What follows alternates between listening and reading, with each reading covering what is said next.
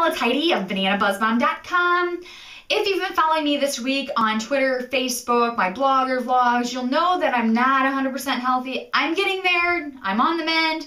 I'll get there. Be patient with me, and then we'll be full Banana Buzz Bomb action ahead. But in the meantime, be patient with me. It is Friday. Friday means it's Vegetarian Vegan Fridays. What does that mean? Basically, I'm going to be covering topics or tackling topics that you present to me, questions that you have for me, or questions that I've had as I ventured into vegetarianism and veganism.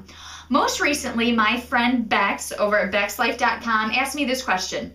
She said, what is the deal with honey, honeybees, and vegans? I don't get it. Well, it's not really cut and dry, and to be quite honest, it is a highly debated topic amongst vegetarians and vegans. I mean, you cannot find a clear answer across the board, to be quite honest. So it really depends on what you want or what you believe in, which is ultimately what vegetarianism and veganism is about. I will preach this all the time, but you have to make your own journey. I can't say that enough. So I'm going to talk to you on my blog today about what honey or how honey fits into my life or doesn't fit in my life.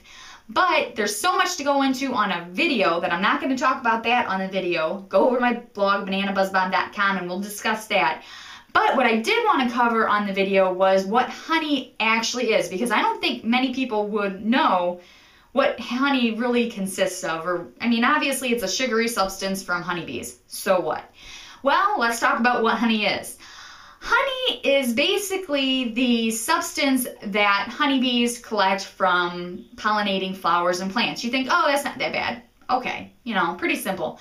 Well, basically, they take that sucrose or that nectar from plants and flowers, they take it back to the hive, and between themselves, they kind of chew it up, and then they pass it back and forth between themselves. And then once it becomes, you know, pretty thick, they then put it on the hive and they fan it with their little wings to dry it, hence honey. Okay, still doesn't seem that bad. But when you break it down, it kind of gets a little gross. Basically what it is honeybees regurgitating sucrose back and forth. Okay, if that doesn't make sense, it's honeybee vomit. Okay, if that doesn't gross you out, I don't know what does. Actually, you know, it depends. But I don't think most people would know that's what honey is. So that's what honey is.